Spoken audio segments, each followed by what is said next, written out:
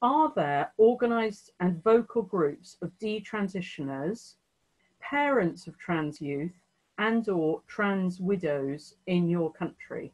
What we consider detransitioning or transition regret in the West is not exactly the same over here, because the concept of transitioning happens in multifolds over here. There are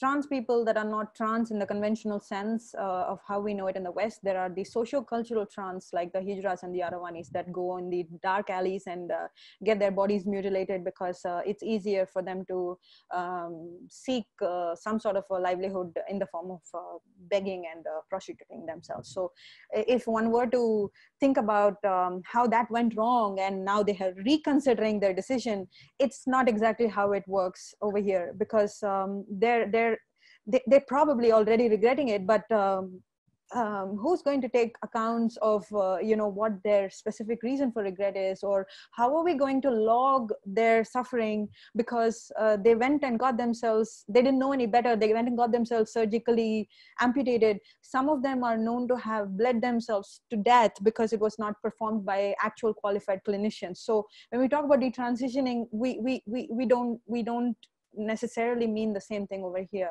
And it is also important for us to understand that in developing countries, this whole thing is only just catching up. There are a lot of people who are actually sort of wanting in on the trans wagon, where they are now actually opting for surgery. So for the detransition stories to come up, if at all they do come up, and I suppose it would not come out at all, because for just saying things like a woman's safe, a trans safe space is not inside a woman's bathroom, got me cancelled. So you can imagine people being terrified of speaking up against it.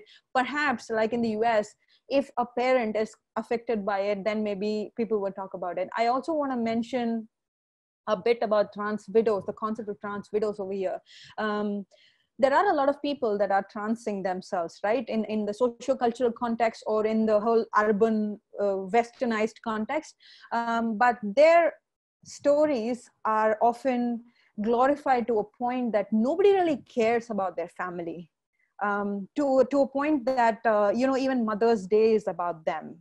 Nobody really cares about that man's actual mother or wife, or whether or not he has a child with a woman, things like that. And trans widows in itself as a concept has not been popular in your regular mainstream media, pop culture, so to speak. Only recently, 2 years ago, there was a film, Tamil film, the state that I belong, the language that I speak. There was a film that came out called Super Deluxe, in which there is this man who has a child, a young boy, had just suddenly disappeared and gone to Bombay for suspicious reasons. Okay, so he comes back and he wears women's clothes and has this huge breasts and the whole spiel. And the film ends in a way where the wife is just so confused as to why the husband thought he had to be away at all, because the wife would always have accepted him as he is, as a woman. It doesn't even matter, because she's so devoted in this the Tamil speaking wife that she is, that she would have accepted him no matter his life choices, no matter how he wants to identify.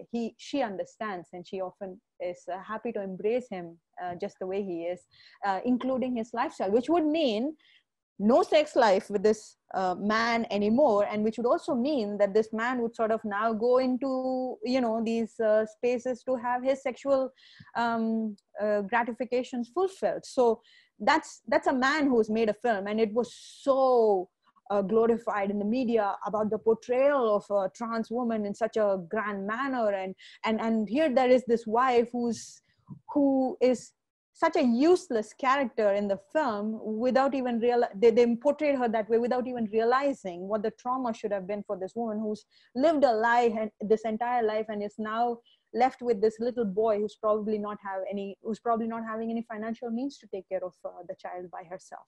In the UK, there's the Detransitioners Advocacy Network. They've held some successful events around the country, one quite successful one in Manchester last year. And they've also, some of their panelists have also spoken at feminist events such as Filia, which is one of the biggest feminist events taking place in the UK every year, which is a big conference. And also some of their So some of the detransitioners were on national evening news last year, which was which was good and a really good success. But then if you think how often are transgender people on national TV, it still dwarfs it.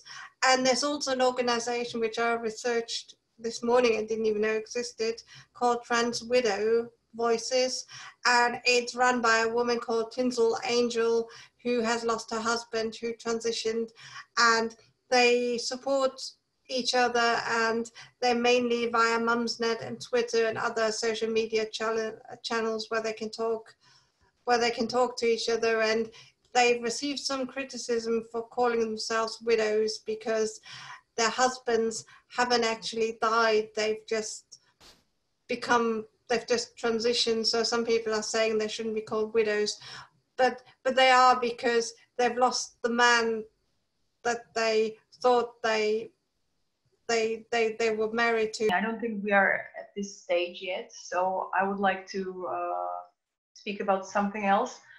I'd like to say more about me, because I haven't actually introduced myself. I have been a liberal feminist for something like 4 years before I turfed out, as we say. I did that last year, so yeah. And I have a web. Sorry, I'm losing it a little bit. I have an online magazine that's called Feminist.fyi. That's where I used to publish most of the liberal feminist articles. And I started out with translating articles from everyday feminism. So that's where I was. Yeah.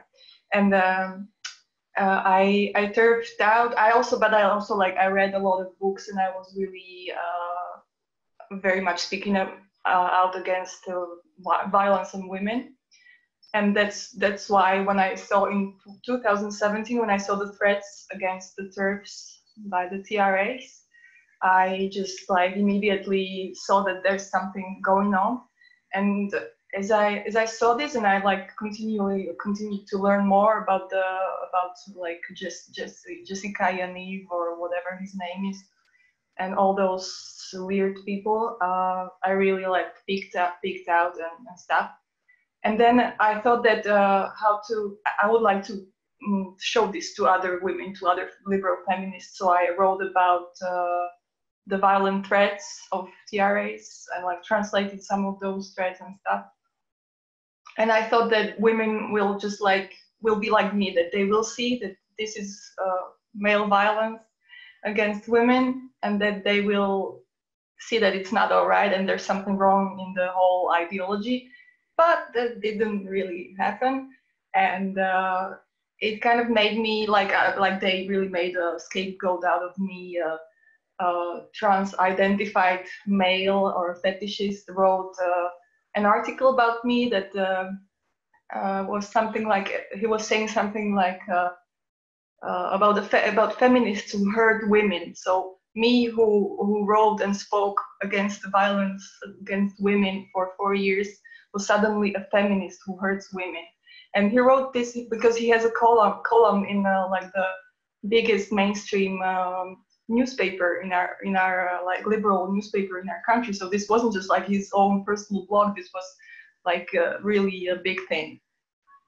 And there were also some other stuff, and I got blocked on Facebook also, while this exact man was allowed to say fuck off to me, on Facebook, which is no problem. And that's why I started to think this Facebook thing doesn't really work for women's rights so much. I don't know if women can actually think when they're on social media, if this is really a good channel to raise awareness or whatever. There's Fourth Wave Now in the United States that's been around for quite a while, probably since at least 2014 or 15. And that's a group of parents that educate themselves and do outreach education and provide materials. And then there's also I know of the Peak Resilience Project, which is a group of detransitioning women, young women, and they were quite active in about a year ago, but I haven't heard much about the Peak Resilience Project since about a year ago. So I don't know what's going on with them. But I continue to hear a lot of individual stories from women about their experiences with either having a male partner who transitions and how that impacts their relationship, or, you know, having body dysphoria and transitioning themselves, you know, so-called transitioning. So I keep hearing a lot of stories and meeting women that have these experiences, but Fourth Wave Now is what I know to be probably one of the most organized detransitioners / parents group. And then another thing that I know about is I am friends with a parent who is suing anonymously. Like, the parents are anonymous in this lawsuit because the trans activists are so harsh in my town, especially. And so you can imagine being a parent and having your kids at school where these same students are, because it's just been announced that the other side, the trans side, has student witnesses now that are coming before the court in the hearing to say how they're the victims, and that, you know, they are being bullied instead of the reverse, which is these other children who are being bullied into believing in this ideology and having to go along with it in lockstep. And if they don't, then they actually do get bullied. But anyway, there is a group of parents in the Madison area that is organizing, but they're doing it anonymously. And I wonder how much more of that might be going on across the country, because people are, well, because of the brutal tactics of the transgender movement. Those tactics really have been effective at keeping people silent and scared and not organizing.